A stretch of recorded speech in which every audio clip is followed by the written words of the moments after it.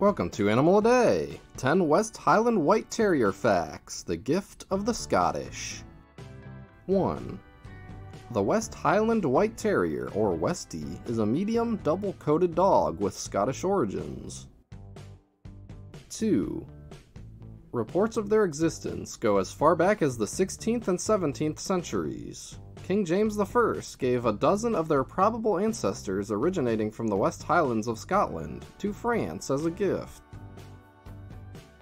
3. Those gifted canines were likely the ancestors of the westie and several other modern dog breeds, such as the Scottish Terrier, Dandy Dinmont, Skye Terrier, and Cairn Terrier. 4. The breed grew closer to what it is today over the next few centuries because of the Malcolm clan. They bred them to be a type of terrier called an earth dog that could track and kill potential disease-spreading rats. 5. They were originally bred to be either brindle or sandy in color because white was considered a weak color.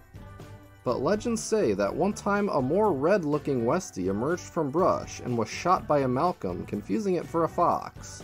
That person then swore then and there that he would only breed for white westies, so that would never happen again. 6. They can grow to almost 1 foot or 30 centimeters in height, with a weight of up to 20 pounds or 9 kilograms. They have an average life expectancy of 13 to 15 years. 7.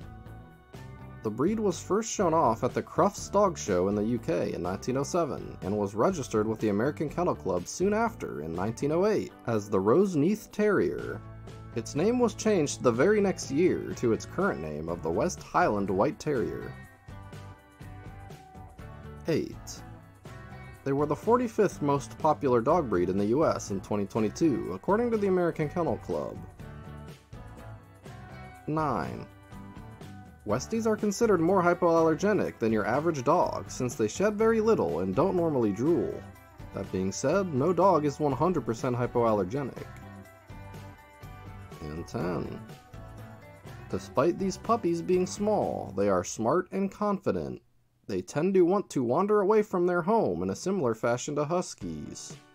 Their rat hunting roots also ingrained in them an urge for digging, so they have a tendency to dig up their owners' yards. Thanks for watching. Now take that subscribe button to the zoo.